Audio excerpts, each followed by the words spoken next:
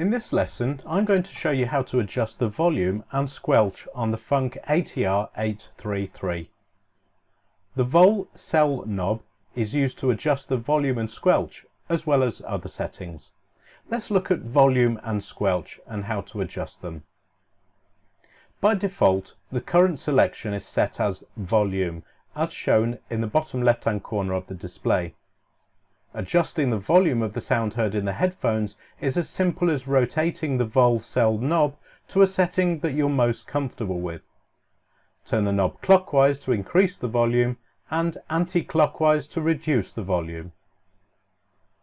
Now let's look at squelch selection.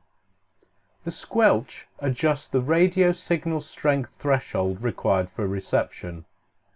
It suppresses noise as well as weak or distant transmitters. And what this does is adjust the threshold of noise where it mutes a frequency if there's no communication. And this is helpful for pilots because it removes the unnecessary white noise from the headset. To access the squelch selection, press the Set button until the letters SQL, short for squelch, is shown on the display, and use the vol cell rotary knob to adjust the squelch to a setting that you're most comfortable with. In the next lesson, we're going to look at the intercom and station selection box.